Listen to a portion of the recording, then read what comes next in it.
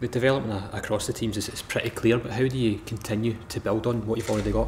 I think both from a player recruitment point of view, a staff recruitment point of view, and just embedding all of our principles. I talk about one club a lot, making sure that we are absolutely joined up as a club, and that whatever practices that we are seeing taking place at first team level, can we cascade them into our B team, into our under 18 team, and making sure that we stay ahead, stay current, stay fresh, but definitely stay aligned to our strategy and our plan.